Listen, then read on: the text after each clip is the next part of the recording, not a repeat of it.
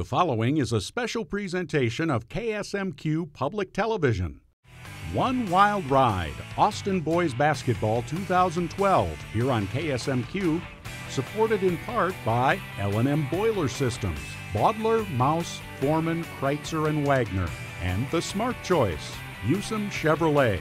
One Wild Ride, Austin Boys Basketball 2012, additional partners are Ameriprise Financial, Davis, Thone and Kramer, Paul Warleen and Warleen Funeral Home, and State Farm Insurance Agent Greg Meyer. KSMQ presents One Wild Ride, Austin Boys Basketball 2012. Every town that has a school cheers for that school's athletic teams. It's a common point of contact that all of the people who live there can relate to, sport. For the Mower County community of Austin, the 2011-2012 boys basketball season was an especially poignant and special one. For the Austin Packers, really, the entire season came down to one last-second, come-from-behind, slam-dunk shot in the sectional championship. A single shot that gave the team a big reason to celebrate after 3 decades of disappointment.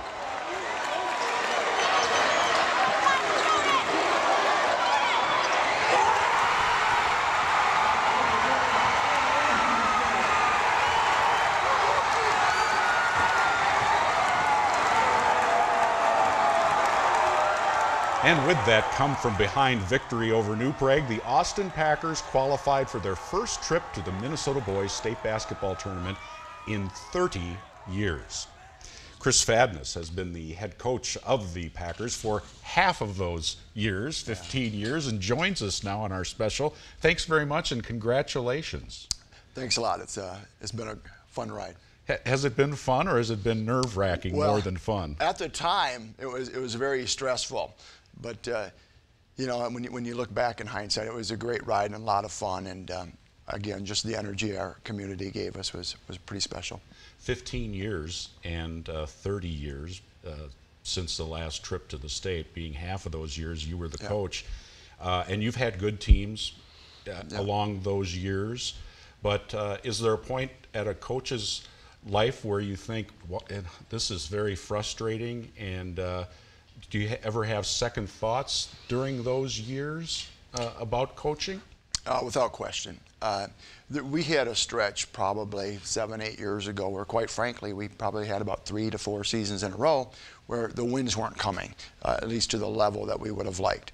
And at that point, you started questioning yourself. Maybe I've outlived my stay. Maybe it's time to move on. Maybe the boys need a different voice. So you start to question some of those things. And really, I sort of evaluate every season at the end as to whether this is something that I can keep doing. Whether it's something or not, I feel like I'm giving back to the kids, and whether I'm doing a good job or helping them get better. And as long as I feel like I know what I'm doing, as long as I feel like I can help kids get better, well, then I'll keep doing what I'm doing. And so far, the positives for me have outweighed the negatives by far. Do those games still irk you from 7-8 years ago? Do they still get you in the gut, or are you able to move on? You remember. As a coach, you don't forget the games and the tough losses. And maybe you've heard this before.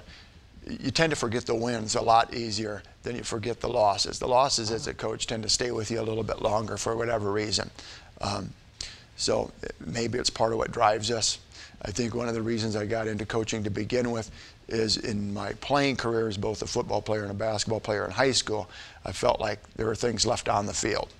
And I thought there were things I could give young people there that maybe we weren't going to leave on the field. So I think that was a motivating factor in what I'm doing now. What about this year's team? Let's talk about them a little bit. Yeah. At the season, you said at a banquet recently that it was really a tale of 2 seasons, that you had some struggles early on and then kind of came around Christmas time. When the season started, were you really having high hopes about the team? Now that the season's over, you can let us know. What was going on in your mind when the season began? Well, we play a lot of off-season basketball and do a lot in the off-season. So coming into the year, we had pretty high expectations. Conference championship, section championship, and we thought we were good enough to win a state title coming into the year. But quite frankly, before Christmas, things were not clicking the way we wanted them to click. And I'm not the type of coach who's going to tell players, okay, you can't shoot that shot. I want kids to learn how to play into roles instead of me assigning roles, pretty much. And early in the season, I think we just had a hard time figuring out what those roles on the team were going to be. And you know, we had some position change. Zach Wessels, our point guard, who's a very special player and tremendous player, had played off guard last year. We didn't play him at the point a whole lot, and I think it was a transition for him to move to the point guard. And then, you know, we were playing some young kids who didn't have varsity experience last year. Two of our seniors, Nathan Schwab and Goliath Oboyo, were playing JV last year, and there's a transition moving from JV to varsity. Sophomore guard Brett Lucas was playing JV last year, so there was a transition for him moving up to varsity. So there was development that needed to take place, and quite frankly, all the off-season stuff, while it helps, it's not quite the same as the season. So I just think we just needed to sort of feel our way out a little bit, and we, quite frankly, we had a tough a loss before Christmas at Rochester Mayo, and we just had to sort of reevaluate things. And I think the best thing that happened for us was over Christmas break not having to play a game, because it allowed us the opportunity just to work out the kinks. And then we came back after break with some games and really played well early on, and from then on things just flowed, and and really guys played into those roles. It seemed to feed off itself game by game by game. Was there some point at that time when the train was moving and you were thinking, we can really do something here? Was there a turning point for you? Well, the wins against Mankato East were big from my end of it, because we knew they were an extremely talented team, a senior-dominated team, one that probably preseason-wise was ranked ahead of us and probably thought to be the conference favorite going in. And we come out at home and we were up by 20 at one point, then we held off in a furious late rally that they had. We were able to hold them off and win. And I think that let me know that, okay, we're starting to turn the corner a little bit. We won a close game. And then when we went 2 East, we were ahead by 8 again with 4 or 5 minutes left. They came back, hit a half-court shot at the buzzer. And then for us to come out in overtime and make plays and win going away in the overtime, I tell you what, that's fortitude, that's character, that's having good players who are able to take the other team hitting a half-court shot, a momentum changer, and not letting that bother you and go out and still play and make plays to win a game. And that jam dunk, that special play at New Prague to squeak out a victory and go to state, that must have been pretty special. It was, because for most of the year I just rolled out the basketballs and didn't have to worry about close games and just let the players do their thing. So I think that was probably the game that I got paid for this year, because it was probably one of the few games where I actually had to coach a lot during the game. But no, it came down the stretch, and we had a play in the back of our mind that we thought would work. Obviously, it's a play that takes an amount of high execution, and thankfully the boys executed extremely well, starting with Oboyo running the point, setting the back screen, to Wessels making a great pass, Schwab being able to reverse the ball, and then obviously Joe draws attention, and Tom runs that baseline and is open. And they look so nonchalant when they're doing their pre-moves, like, oh, nothing's going on here really, and then boom, the play happened, and like you said, Zach Wessels with that perfect pass has to be there. It has to be there. But there's no question. Easily you can throw it off the board or throw it wide, whatever.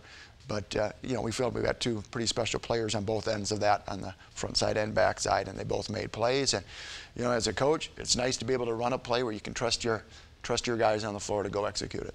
So you head to state from there to Williams Arena, first time in 30 years against a tough St. Paul Johnson squad, leading at halftime by 2, I believe. You were up 2 at half.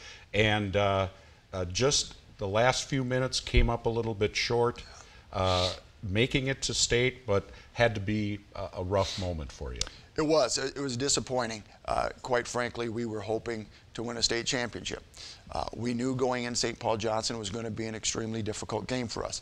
We played them in Fall League, and they beat us pretty good, beat us by probably 20 to 30 points in a fall league game. So we knew what they were like athletically. But like we said earlier, the season is a different story. We thought we had a good chance to win. Their speed is something that we cannot simulate in a practice. They have great team speed, and they wore us down early on, and we just sort of survived the first half, and thankfully we were able to make some shots at the end of the half to take a lead. In the second half, again, I think that speed just wore us down, and quite frankly, some guys got tired. And down 64-52 there with about 4 minutes left, you think it's over.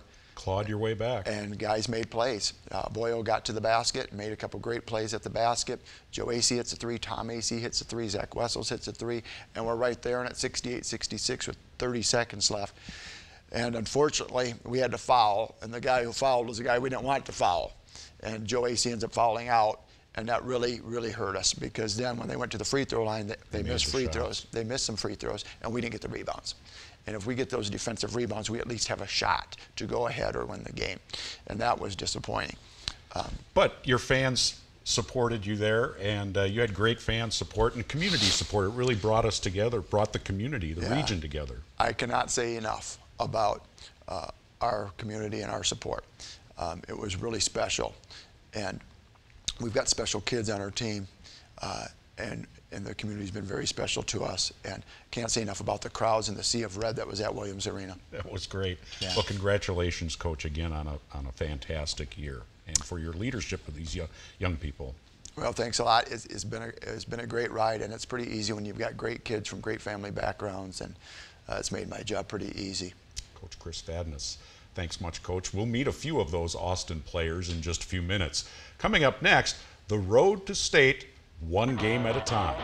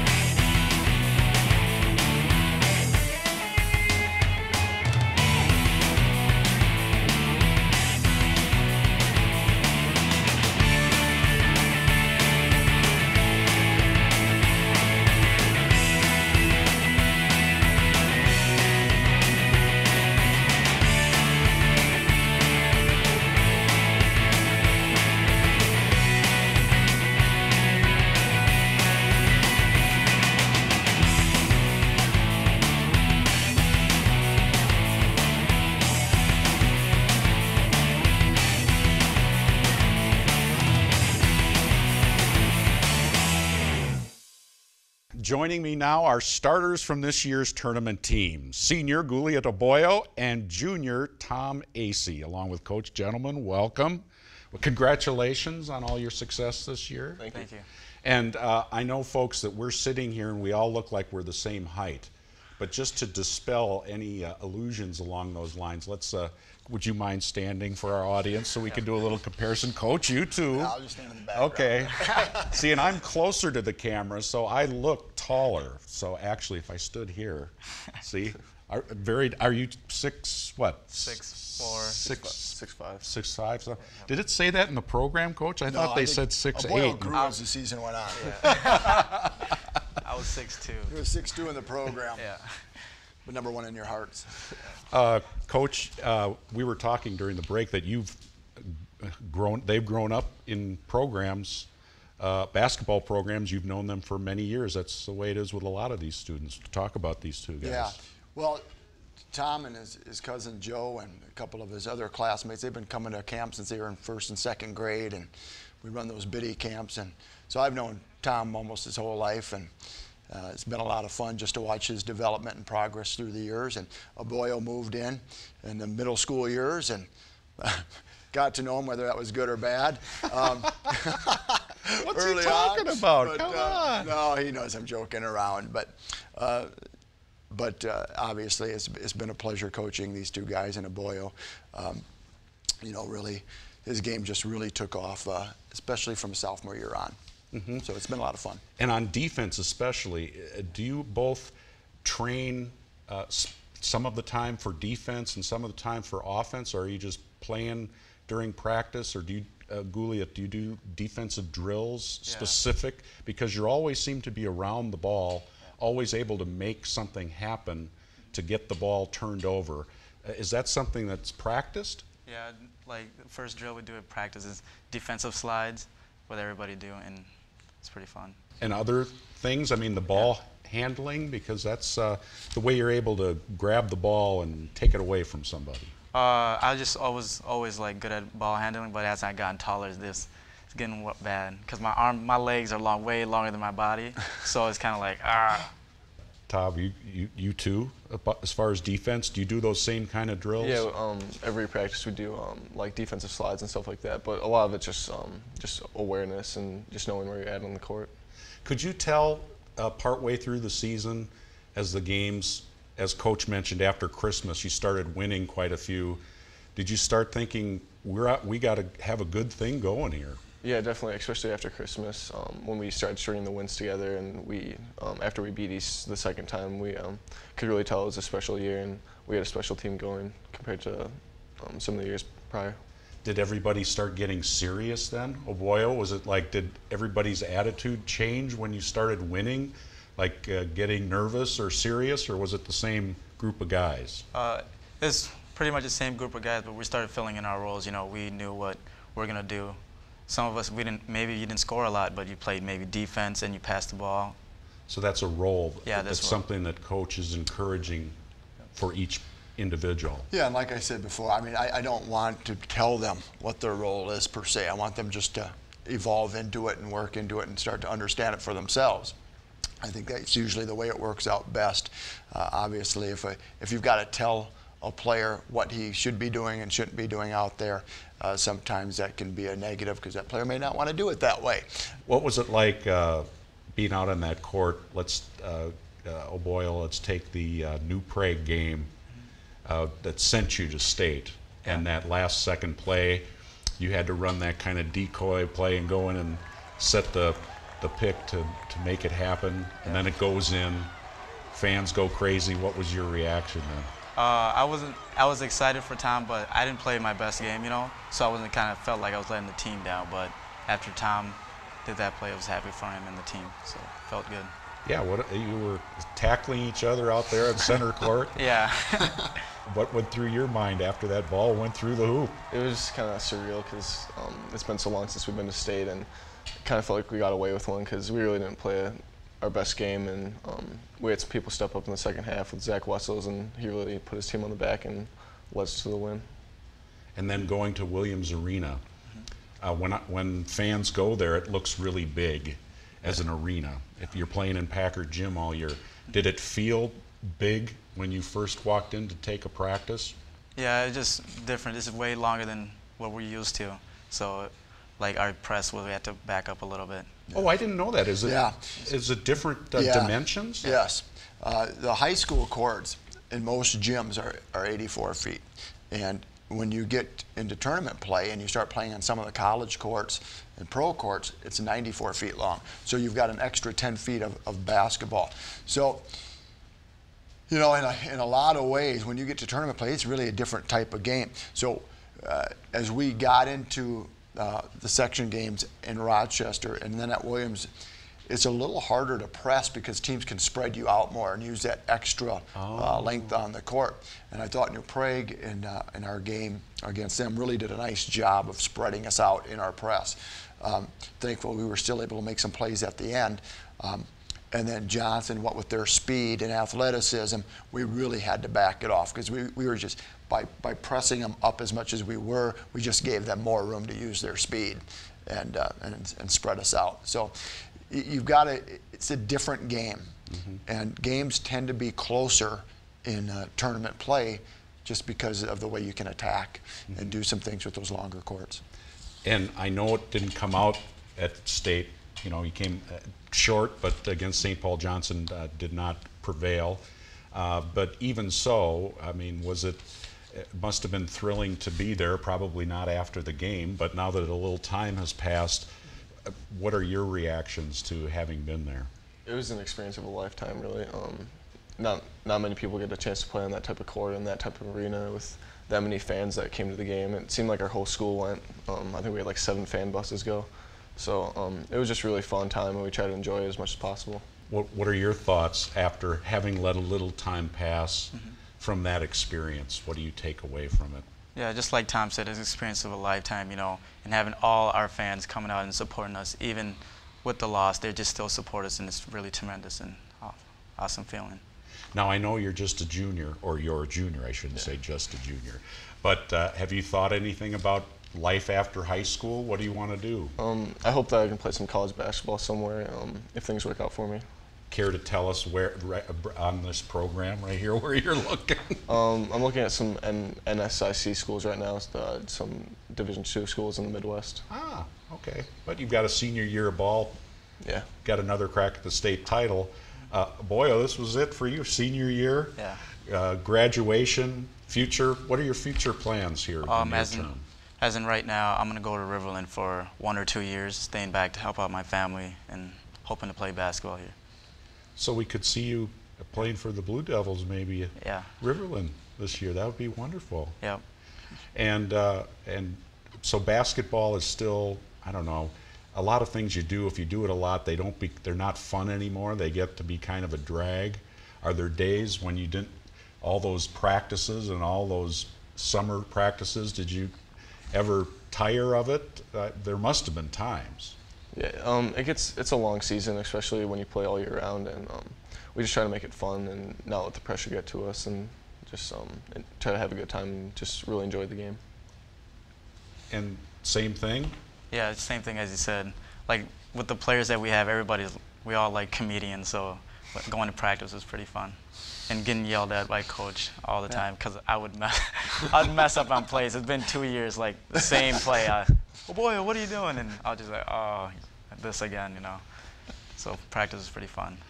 Getting yelled at is fun, Coach. You know what? I'm really proud of this guy because I was really hard on him for the last few years, and just for him to weather my storm, I think says a lot about his character and the type of person he is. So I'm really proud of what Oboyo's accomplished here as a student athlete here at Austin. That's wonderful, and to all the seniors and all the players too. There's no question. We had great leadership with our seniors: Nathan Schwab, Zach Vierkant, Ryan Larson. I mean, they all stepped up and were great leaders and really sacrificed and gave of themselves for the greater good. And again, just men of great character. Well, good luck, gentlemen. Tom, Goliath, Oboyo, thank you very much for coming into our show. Yeah. Continued success, and again, congratulations thank you to you all on a wonderful season. Well, that will do it for this wonderful look back on a historic season for Austin and its basketball team. Special thanks to the administration of Austin High School for their cooperation on this project. I'm Eric Olson. Thank you for watching this special presentation of KSMQ Public Television. One Wild Ride, Austin Boys Basketball 2012, here on KSMQ, supported in part by L&M Boiler Systems, Baudler, Maus, Foreman, Kreitzer, and Wagner, and the Smart Choice, Usum Chevrolet. One Wild Ride, Austin Boys Basketball 2012 additional partners are Ameriprise Financial, Davis, Thone and Kramer, Paul Warleen and Warleen Funeral Home, and State Farm Insurance Agent Greg Meyer.